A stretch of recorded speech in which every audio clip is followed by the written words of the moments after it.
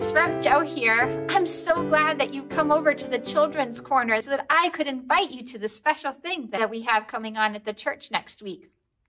But before I get to that invitation, I would love to tell you a story. Are you ready? There was once a man named Philip.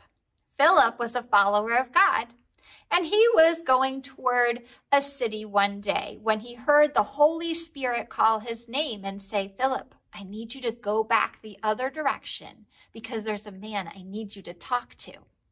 Philip immediately turned around and he walked the other way, away from his friends, said, "I'll catch up with y'all later." And he walked the other way. As he was walking, he saw a man who was in a chariot. A chariot was kind of like a wagon that was pulled by a horse.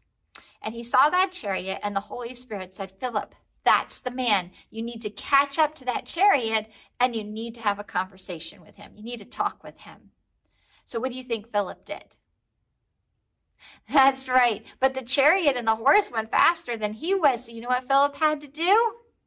He had to run. Can you run in place and wherever you are? Oh, that's really great running. Good job. So Philip ran after the chariot and the man, and eventually he caught up and he was walking beside him. He heard the man reading. He was reading out loud, and he heard him reading from the scriptures, from the Bible. And Philip said, "What are you reading?" And he said, "Well, I'm reading this stuff from the Bible." And Philip said, "Do you understand what you're hearing?" He said that because it was very clear that the man was not a Jew and probably didn't know what he was reading. And the man said, "Well, how can I? Because nobody has ever explained it to me."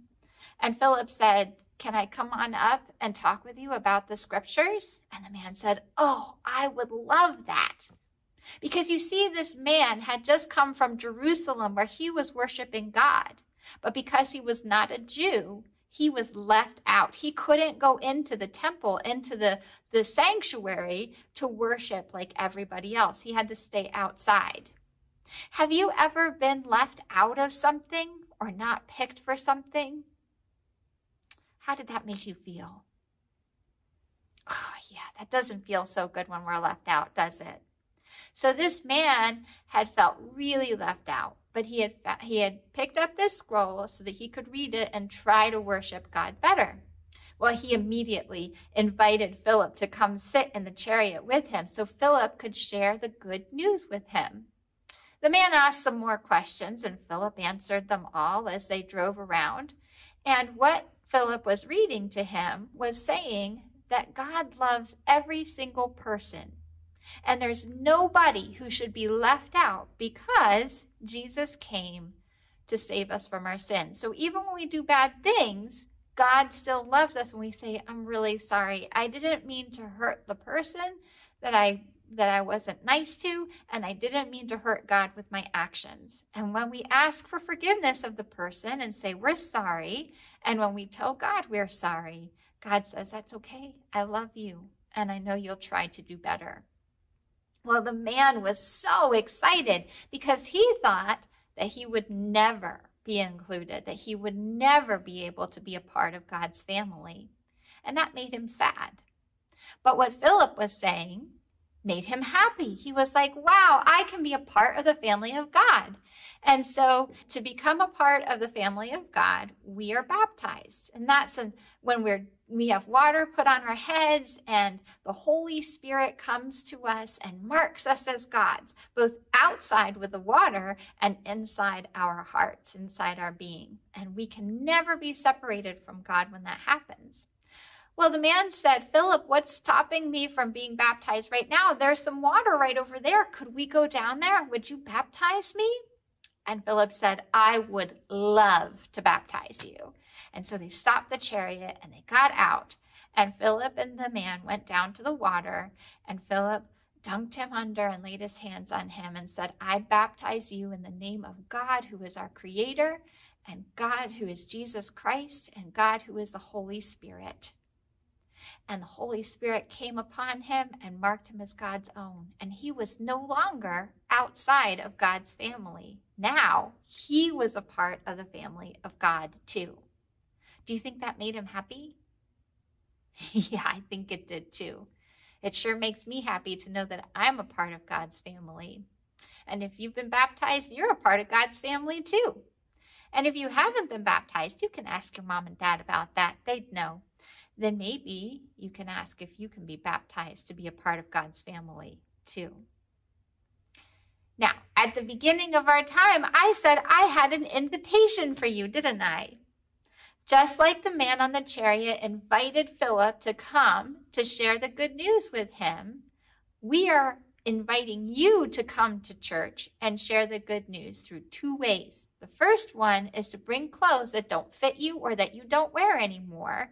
And we're going to sort them all out into boxes so we can give them to people who may not be able to pay very much for clothes. So this will give them the opportunity to get clothes that will help them to look nice and to have clothes that fit them. The second thing we're asking you to do is to invite a friend. Just like the man invited Philip to come into the chariot, we want you to invite a friend to come and see how awesome it is to be at Vale United Methodist Church. So we're going to do our clothes drive and clothes sorting next Sunday, June 5th at 4 o'clock. And we invite you to come and bring a friend so that we can share what it is to celebrate and to share all of the goodness that God gives us through the clothes that we can then pass on to somebody else. If you have questions, you can always reach me at the church, and I look forward to answering those for you. Two things: clothes, friend. We hope that we'll see you next week at 4 o'clock on Sunday, June 5th.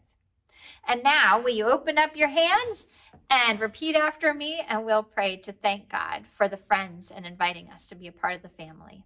Let's pray. Dear God, thank you for inviting me to understand you better through the times that we spend learning about you. Help me to invite others, just like Philip did, so everyone may know all about your love.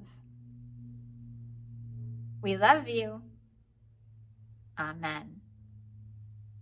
Bye, friends. I hope that I see you not just in the message next week, but also here at church on Sunday, June 5th. At what time? 4 o'clock with your clothes and your friend so that we can do some good in our community around us. I'll see you next time.